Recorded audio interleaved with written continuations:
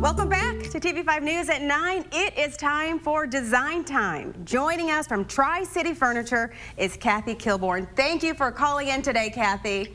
No problem. Good morning. Good morning. I see a lot of legs there on your table. We're talking all about legs of our furniture today. So most furniture is made with exposed legs. Okay, so is that a newer trend, Kathy?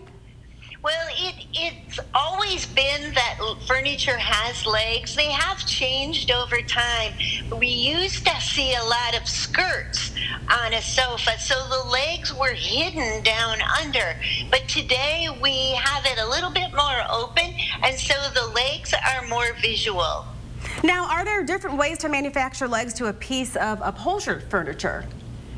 Yes, there are, and it really has to do with the stability of the piece. So we know that most sofas are going to have 4 legs, but there are a lot of sofas today that will actually have 5. They will put an extra leg smack dab in the middle of the front rail to give it extra support. If so someone sits down heavily in that center, the frame stability will still be strong because it have an extra leg support.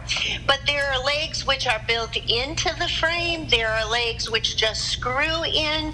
There are ones like this one where there's no screw on it, and they actually put a long bolt through and put it up into the frame. So very, very stable. But there's a lot of differences. You can see there's high ones and short ones, and how they hook onto the frame is really important for the strength of the frame. And I can see there are a lot of differences there. So tell me about the quality. How about the quality of the different legs? Well, the thing that's interesting is they pretty much look like wood, and so you can have some heavy duty ones. Again, this one's bolted in, but I have like this one, and this is a screw-in leg, and it looks like wood. I don't know how close you can see it, but it's actually plastic. And so the stability of this leg is not going to be near as good as a leg even similar size, as long as it's the other one is wood. They're going to have a lot more strength. The bolt that's hooking to the frame is a lot longer and heavier than just screwing in a small plastic leg. And there are many kinds of plastic legs. So again, many of my manufacturers who are American made are buying Amish legs, solid wood. They're made for them, kiln-dried wood. So the stability of that leg will go on for many years. So Kathy, which style is more secure? I think that if you really look at it one to another, if it's hooked on well, are good all around.